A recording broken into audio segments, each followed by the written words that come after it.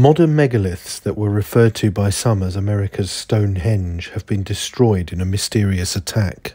The Georgia Guidestones, which had stood at Elbert County, Georgia since 1980, were damaged in an explosion on the 6th of July, with local law enforcement seeking information on the attack. The Georgia Bureau of Investigation released a video of the explosion and a silver car seen in the vicinity as part of its investigation.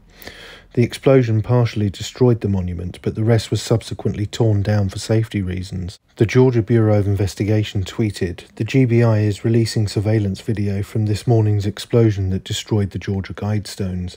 The video showed the explosion and a car leaving the scene shortly after the explosion. No one was injured. For safety reasons, the structure has been completely demolished."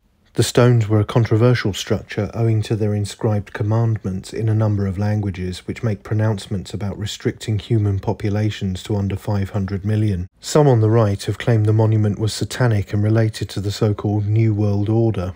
A number of other conspiracy theories have sprung up over the years relating to the stones. These include alleged links to Rosicrucians and devil worship. The stones were the brainchild of the pseudonymous Robert C. Christian, who began seeking their construction in 1979.